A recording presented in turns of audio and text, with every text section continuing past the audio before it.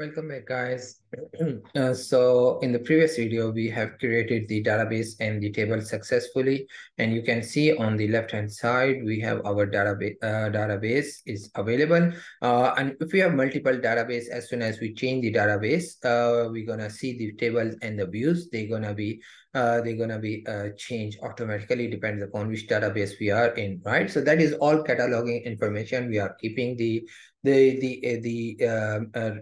reference about our database objects, and like I mentioned in the previous video, we have already seen it.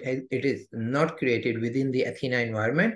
The whole setup has been done within the Glue, and it is only from the metadata perspective, right? The data is still sitting within the S3 environment, or wherever that data is sitting. We are just creating the schema information and a couple of additional information that will help Athena to locate the data and pull that data from its original location once we issue the query. So in this video, we're going to start issuing the query. And before I move on towards the query part, let me see if I can close any of, yeah, I think I can close this tab. Let me just close this tab.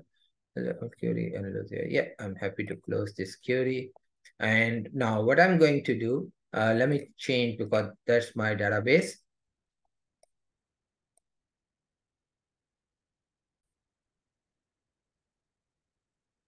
So in this step, I think we can start with the total count of the records. But in order to before we hit this query, let me just show you. If you just want to have a quick peek on your data, you can do a preview table, and what it's gonna do is gonna show you the maybe some first 1,000 records. Let's see. Oh, the first 10 records, right? And if we just run it, it's already run, right? Instead, beside putting the query, it also execute the query. So you can see the first 10 records are coming. And one thing we have noticed that we are also getting the header in the first row as part of the records, right? We can later on fix it. That we'll see if we can provide the information that our first row is not the data, it's going to be header. But at this stage, what I can, let me see, how about if we can see how many records we have, we have the first row, right? That's going to be, so that's the starting point. You can start interacting with Athena by previewing it, and it will give you the general select statement, which is a very simple select statement. And now we can enhance it. So let's see if we can say where the first name is equal to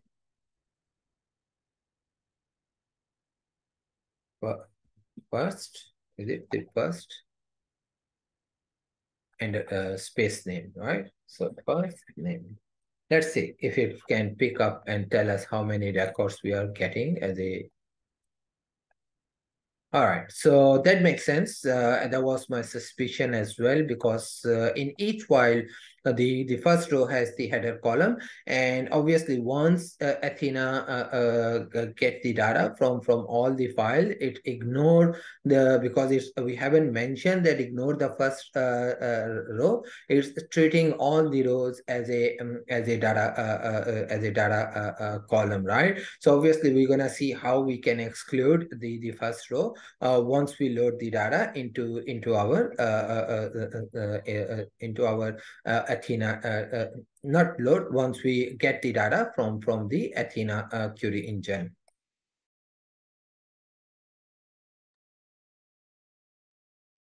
All right, so we'll see how we can fix it. But at this stage, I think I'm good, because what I'm going to do, I can safely exclude these records, and then we'll see what we're going to get. So the method is simple.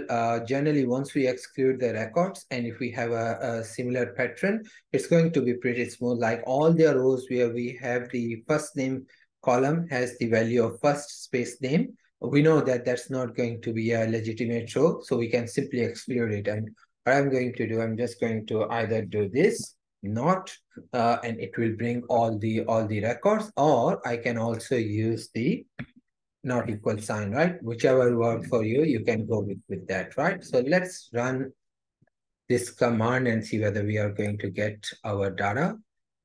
Yeah, so we are going to get the rows, and now we don't have any. It's just getting the top 10 rows for us. And we can see we have okay, one thing we have noticed, this information is not coming for somehow. Maybe there is some problem in the data to fix it. All right, we'll see it in the later videos, that how we can fix that. The good thing, at least we have the information coming, but obviously it's not coming in a right shape, and that's where the whole staging environment work is, where we fix our data issues, and then once the data is qualified, we load it into the final stage, which can be another output bucket where we can provide the maybe summarize information or the clean information for further processing, right? All right, so I think we are pretty good at this stage. How about if I just, if I just want to see what I'm going to get now.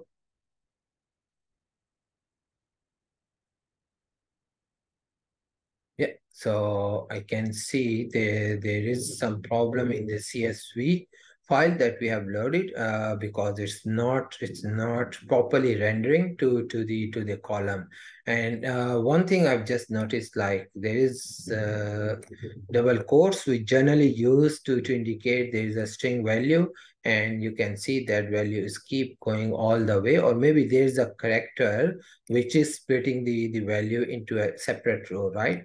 So could be many reasons. We will see how we can fix that issue in the later video. All right.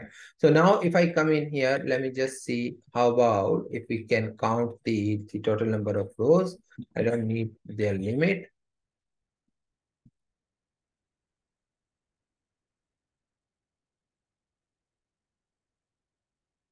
Total, and let me see.